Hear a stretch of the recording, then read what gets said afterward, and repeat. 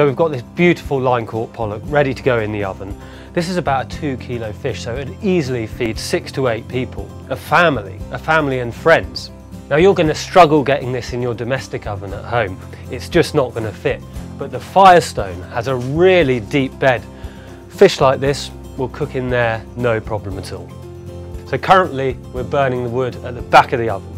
A long fish like this needs room, so what we're going to do is move the wood to the side so we can slot the tray all the way to the back. Now I'm going to prepare this really quite simply.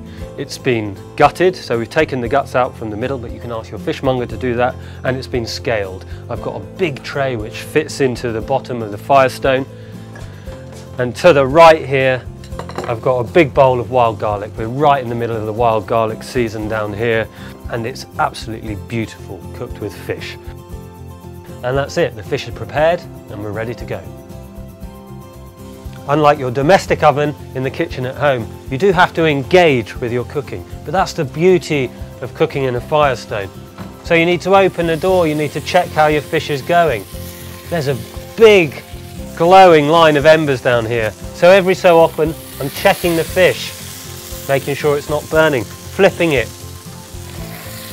But this is the joy of cooking outside, and it's the joy of cooking with fire.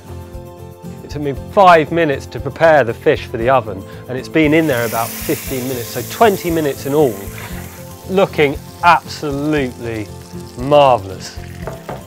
When you're cooking like this, big fish like this, it's going to feed 6 or 8 people.